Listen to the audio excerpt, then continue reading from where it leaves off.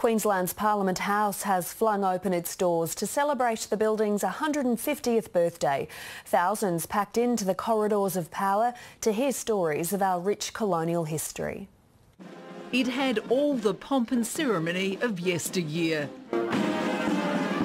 The Governor and his wife arriving in horse and buggy, just like at the original opening. The town crier turned up, as did a bevy of beauties in their colonial best. Yes, we all have our corsets on today, girls. Thousands packed into the corridors of power to see where the laws are made in Parliament. They got to sit in the Premier's chair and the deputies. If I was actually Deputy Premier, I would feel happy. I'd feel proud about myself. Plenty were impressed by the architecture. Wow, it's pretty amazing. It takes your breath away, actually. And they got to see a fourth-generation stonemason at work. Great-grandfather, he actually came in the 60s and did a dilapidation report. $20 million of restoration has brought the building back to its former glory, but ghosts still walk the corridors.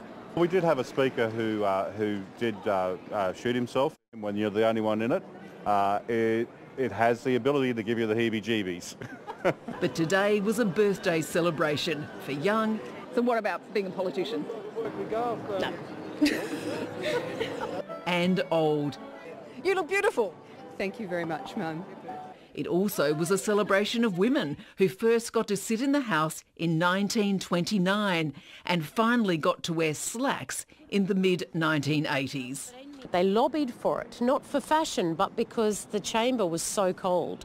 We all know who Queensland's longest-serving Premier was, Sir Joh Bjelke-Petersen. But what about the shortest? Well, in fact, it was Labor's Andrew Dawson, who in 1899 lasted just 6 days.